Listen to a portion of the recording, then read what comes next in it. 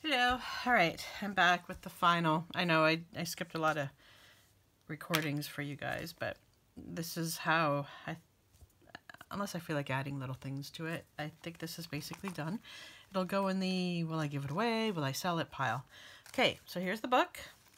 It is a bit of an alligator mouth. This was a hair tie that I bought at Michael's on sale. This one did not come with a clip on it, but I found this in my jewelry stash. I sewed it with embroidery floss. I'm going to have to re-sew that so that it goes over. It had like 4 little loops, and so I tried to sew it around. See, it's not a very good job, but whatever. I'll try and tighten that up a bit. So, and you can move it around, but it's just a tie. I didn't want to bother. I didn't know how else to, I didn't want to make any holes or anything. I glued this on. This, because I left the edge unglued around the whole thing. So I could probably take like a charm and a bull clip, and I can attach, you can attach things on here if you wanted, but I just left it like this for now. So here's the front. Now remember I sewed this, and then when I started to sew the same design on the back pocket, I broke off a little piece of my foot, so which is fine. I think I fixed it. I haven't tried it, and next time I try it, I'll find out. So this is now a fabric pocket. I wanted to cover up. So there was a glue incident over here, and it took off a piece of this paper, so I covered it with that, and I had to do another coverage. But of course, I didn't have any of that lace left, so I just used that. That's from, I believe, the big stash we were able to buy at Dollar Tree. Anyway, okay, so this was a tag I made a long time ago. I didn't bother with the back. Yeah, I guess I could still glue some line paper on there. So I decorated it up a little bit, and there's a pocket on this tag. So there's that envelope, that flip out writing piece of paper. This little tag, I kept it simple. I know, like I said, whenever it's time for me to actually do anything, I can't think of anything to do. Oh, I can play, and then my mind is a blank. Anyway, so there's a tag, and yes, I even put a sticker there. Oops, I put a sticker there. So just put this back in the pocket, and then put it back in here. And there's, you saw me stick that on. And this is that flip out. That's very busy. But I do love this pocket. And when I figure out how to attach them better, the next one should be better. So I threw a sticker down there, left that. I put a little bit of stenciling there with Distress Inks. So I threw some stickers on here. This is a stamp from my Stamps of the World collection. A little cluster. It's totally glued down, so it's not a tuck spot or anything. It's just for show. I had to replace my glassine or parchment paper bags because I can't get them to stay on the page. Eventually, like, it was starting to come up, so I just was like, screw it. So I made this pocket. I kept this tag simple. So I replaced the glassine bag with this. And then this is a fold-up pocket. Here's that tag from back of an index card.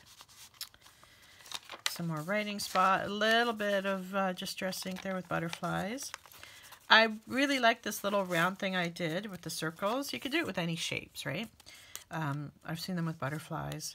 So I left it this size. I should have done maybe some more at the end to make it a bigger belly band. But I wanted it in this book, so I ended up taking these extra pieces. I didn't do anything to them, just distress the edges. And I threw them in here. Some more writing spot. There's the Edith Holden book with the hidden paper clip that you've seen before. A little bit of butterflies. I attached these because I've punched out a gazillion circles. These are the 3/4 inch.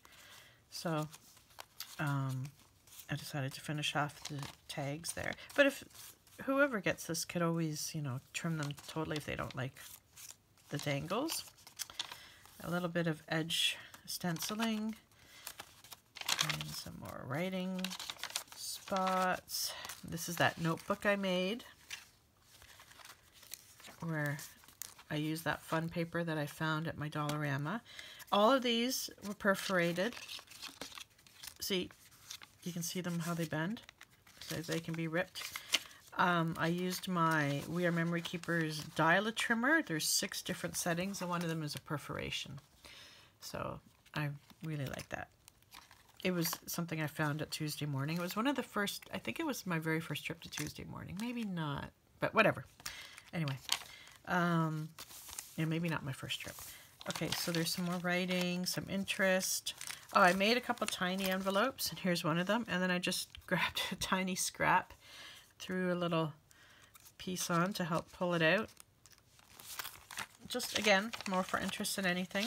Music paper.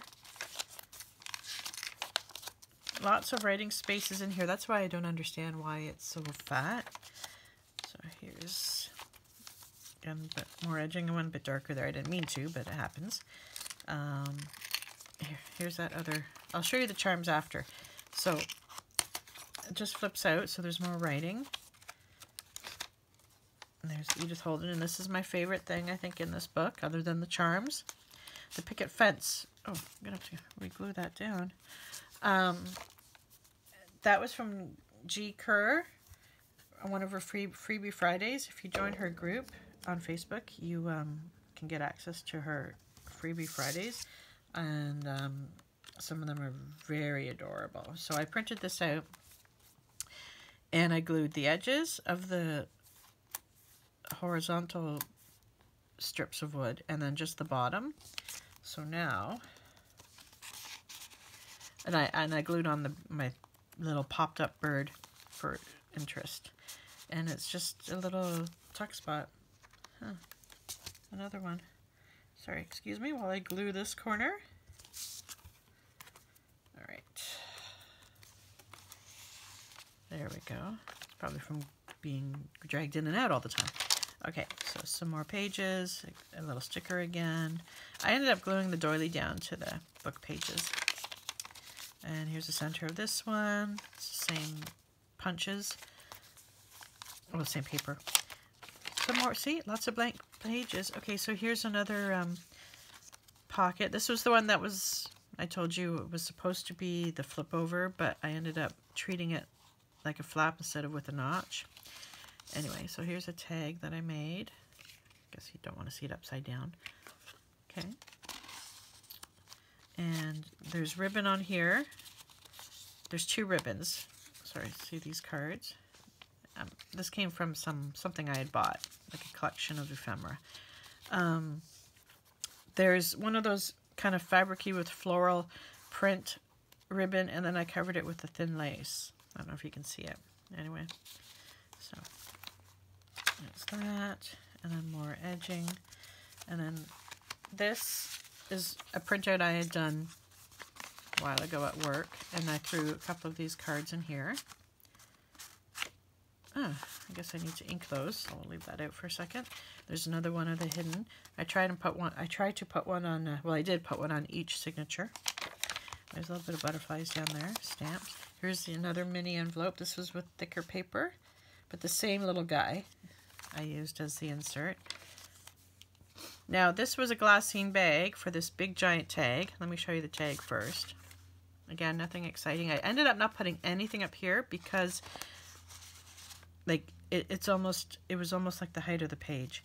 So the glassine bag was just starting to come off, or sorry, parchment bag envelope pocket thingy was just starting to come off, and it's like, you know, it's going to rip off and then it's going to look bad. So I just took it off, and then I made this pocket. But the problem was when you use the pocket punch board, it comes with a sheet of measurements, and I couldn't find anything close to the size I needed. So I basically had to do it myself. I just figured out what size. It worked. As you can see, it actually kind of worked for me. And then I just wanted to add something to the outside of this. So I had this 12-inch strip. So I cut it with my washi chomper. So I cut in to make it look like an arrow. And then I quickly put this together, this extra, to use it as it is like a belly band. Just to give it more interest, right? Doesn't it look cute? And I think this is just blank on the back. Oh, I might have to ink the back side too. No, I think it's done. Okay. And then it keeps wanting to stick. That's weird. Okay.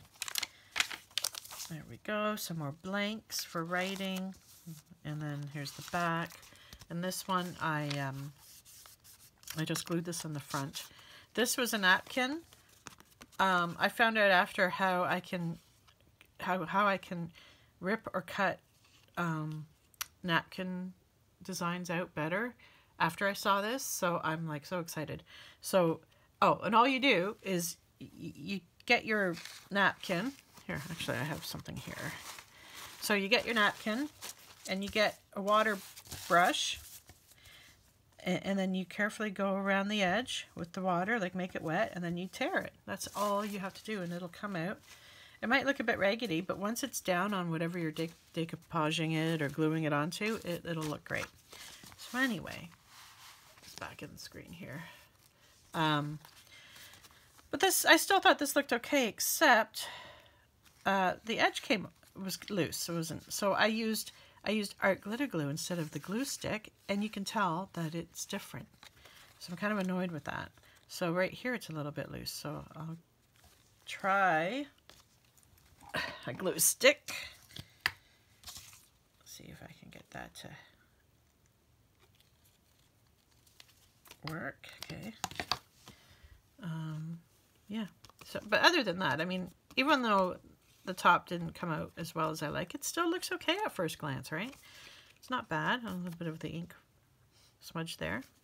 And I did a little bit of stamping here. And I glued this on for writing, and I dated it June 2020. And that's it. That is the book. So these charms, I showed you this before. This charm was a pack of 5 or 6. It's earlier in the video, I'm sure, that I bought at Michael's on clearance. So adorable. And I attached it to that clip. And this one is one of those clips that I found at Dollarama, you know, like 12 for $1 or whatever it was. And I added a jump ring and then attached a key. I couldn't decide which charm to use because, you know, you have a huge collection of charms to make dangles and decorate things, and then you don't want to use any of them. But a lot of them are themed. Like, I'm not using any sewing stuff in this book, right? And I didn't really have any bird ones. So I decided to use the key, because keys go with everything. And this little, it was already, there was already a loop there. So that's why I just grabbed that and attached them, and there you go. So that one I put to the, in the second signature, I believe. Near the top. I did not put the pen holder in this book. And then down here, but oh no, wait, I want this over here. And then that dangles. I could even put that lower, put that higher, it doesn't matter. And then, yeah, then I'll put the wrap on. And there you go. There's my journal. My little junk journal. She's a, I don't know why she's so thick. But anyway, she's done. So now I'm not sure what I'm going to be working on next, but it will have to be a journal. While looking for different supplies, I noticed I have a ton of Halloween and even more Christmas stuff. So I really should be starting on some of those. I know Christmas in July starts on Wednesday, but I really should be getting ahead on that stuff for a change, right? And trying to cut down on the clutter of, or my stash, not clutter, my stash of stuff. Anyway, so that was my journal along with me. I'm sorry I skipped a lot of steps, but my phone, sometimes it just doesn't want to store any videos, you know, the cloud issue, and very annoying. And I'm sure a lot of you have the same issues. Anyway, that's it, and I hope you guys like this little journey I had with this book, and I'll talk to you guys later. Bye.